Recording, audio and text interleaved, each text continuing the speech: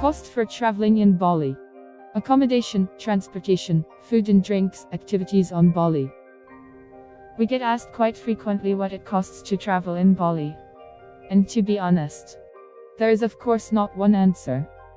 Yes, there are indicators that can give you an idea, but it truly depends on what your expectations are. What we can say for sure, Bali offers an incredible value for money in everything. It is probably one of the best places when it comes to getting most out of your travel budget.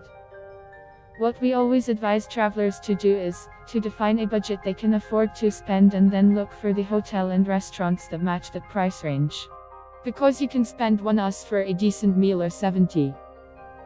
You can get accommodation for $5 in a dorm or $4 in a private 7-bedroom villa with a tennis court, fitness center, staff and several pools. At a minimum, one can say that $30 a day for a backpacker is enough for basic accommodation, 3 meals, each $3, and a few drinks. A scooter costs you roughly $4 per day. Alcohol and parties will break that budget though. Of course, if you plan to do lots of activities, then the budget will go up accordingly. What you can expect to pay between $30–60 for a half day to a full day activity. Sometimes more.